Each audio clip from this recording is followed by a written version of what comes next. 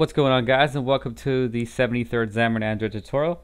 So the last video we took a look at the Graph API Explorer for Facebook.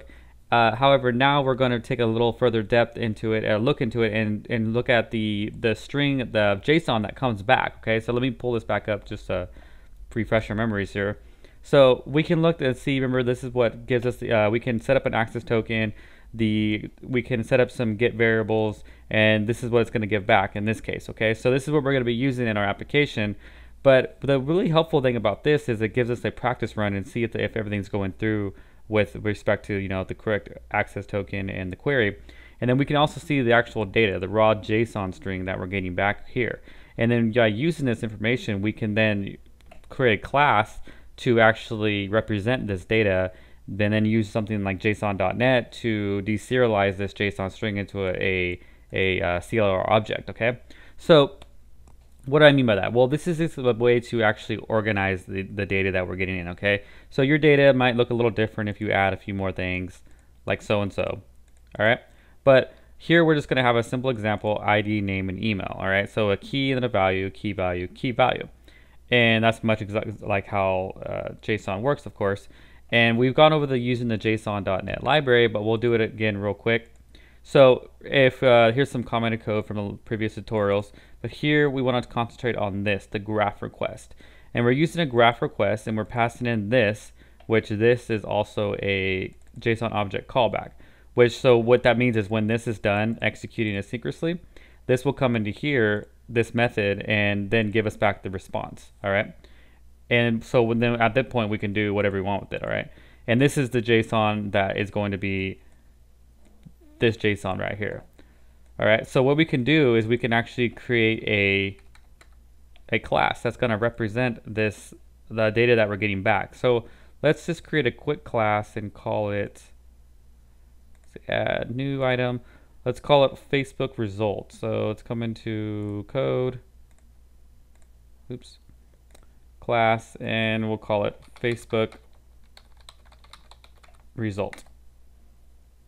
And then in that, it's going to directly correspond to the naming scheme of the data. So this is going to be a string ID, and we'll just do some properties actually.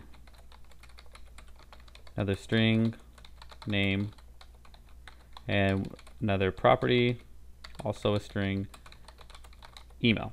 And remember, this is directly corresponding to ID, name, email, ID, name, email. They do have to be named exactly the same verbatim, and that way that JSON.NET can then go ahead and map these values to the corresponding keys. All right, so now that we have that, we can now, let's go into here in our component, and we're going to want to get more components. So we can come into the Xamarin component store, and this is the easiest way to get the JSON.NET tool. We'll go ahead and add it to our app. And if you guys are using the .NET, if you're using Xamarin, of course you're using .NET, and so I strongly recommend using JSON.NET. It's a really high-powered JSON library that allows you to do some really cool stuff. I'm just showing you pretty much the bare minimum of what it can do. But this is we'll hopefully get the point across on the simplicity of using it. All right, so now we have JSON.NET installed. We can come into our onComplete method, and we can do Facebook result,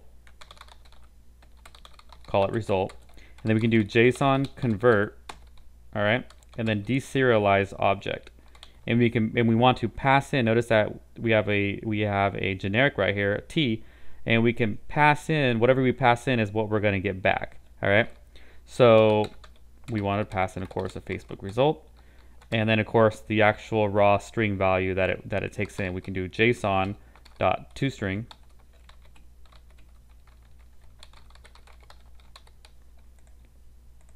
Alrighty, there you go. So it's going to pass back this JSON string. All right. And just to make it a little more obvious, what we'll do is we'll do JSON to string. This way we can stop it and see exactly what is going on here. And you'll see that this data, the data right here, should be exactly this right here before it's parsed out.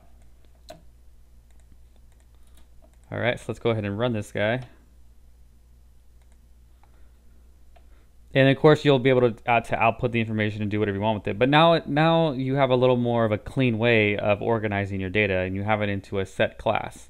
So it's really helpful. And you can, of course, add some more properties, add more classes to this, do whatever you got to do. But this gives you a lot of organization. It's going to give you a lot cleaner code. All right, so let's go ahead and get email, hit the button.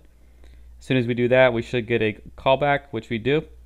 And you can step over this code, and you can see that down here, the data is now inside here, and it's just a raw JSON string.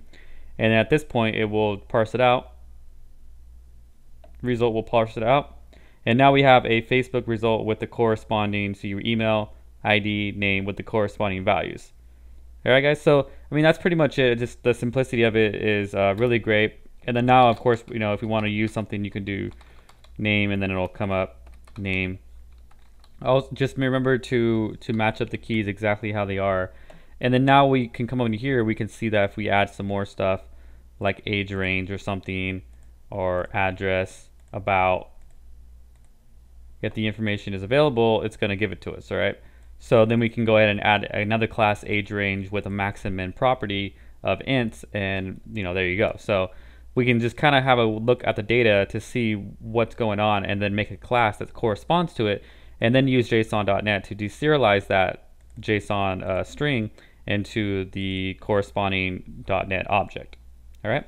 So there's just a quick lesson, guys, on how to use that, and I just thought it would be something helpful to learn and to really clean up your code by doing so. So that's going to be hopefully enough on the Facebook. I've got a few questions that I did get answered from you guys. If we can always come back to this, but from this video, I'm going to try to move on to something new, maybe using some of the new libraries that Android has to offer right now at this current time. All right, thanks, guys.